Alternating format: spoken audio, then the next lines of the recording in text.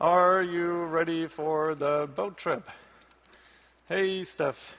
Did you guys like the spell checker? Thank you. We'll talk more about that later. Since you don't want to watch me type for an hour, we put canned messages in there.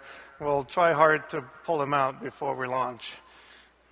I click done. It asks me for more users. I'll add Stephanie. And since she is offline, I'm going to go stare at a blank page. So I will open Wave. And you'll see in my search panel, the middle panel, there'll be an unread message from Lars. He's asking me if I want to go shopping before this boat trip, so I'll do something very email-like, which is hit reply and say, I love shopping. I wrote the script. I need new fins. Let's go. The first benefit I want to show you of this being a hosted conversation is it's easier to keep track of structure. If this was email and I wanted to reply to the middle part of Lars's message where he asked which bus to take, I would hit reply, the email client would copy the message, and I'd hand edit in the response. Because this is a hosted conversation and it lives in one place, I can just instruct the server to split the message apart and say, you never wake up early, which is true. Let's take the late bus.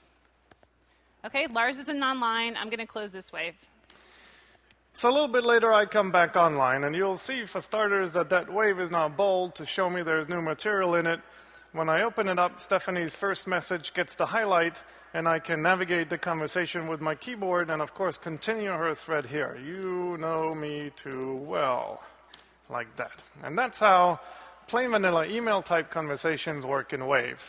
You can also do instant messaging type conversations in Wave. In fact, in the same Wave, you can switch back and forth between these different ways of communicating. I'll show you that now. Shiny. You must know a good store. Right. There is a new one over on George Street. Cool. Let's go at 7. Sounds good. Let's invite Jens too. Okay.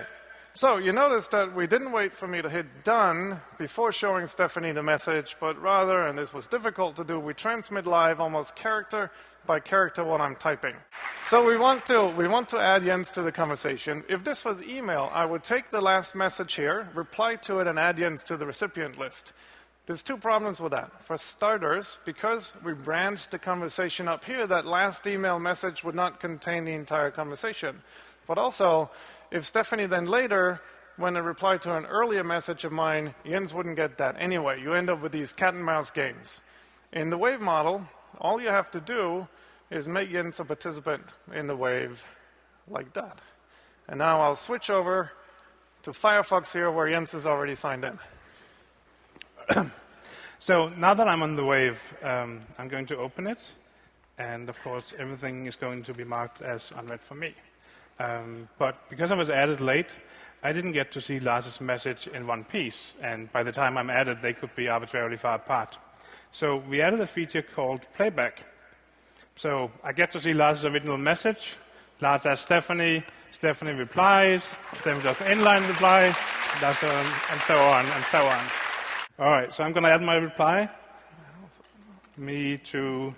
Don't forget your keys. Occasionally you want to say something in a Wave that's not visible to all the participants. We call that a private reply, and I'll add one down here at the bottom, and I'll say, let's buy Steph a really nice present. I wrote this part. And then I will add just Jens, and you will see if I just quickly flip over to Jens's browser and scroll down, he sees that private reply, but if you look at Stephanie's screen, she doesn't see it.